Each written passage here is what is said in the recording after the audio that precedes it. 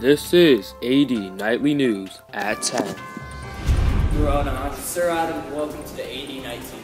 Tonight we focus our story on the scandal Princess Gracie. Wait, what?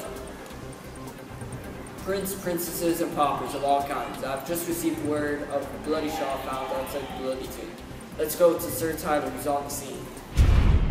I'll follow you in death, and men will say that I am fortunate was both the cause and comrade of your fate. Young and old squires, I'm Sir Tyler O'Leary, and Verona, where we lay our scene. I have just received word that there's been a horrific yet confusing murder that has taken place right behind me in this tomb. A man by the name of Pyramus has been killed. Oh, wait, what? Oh, we'll be right back.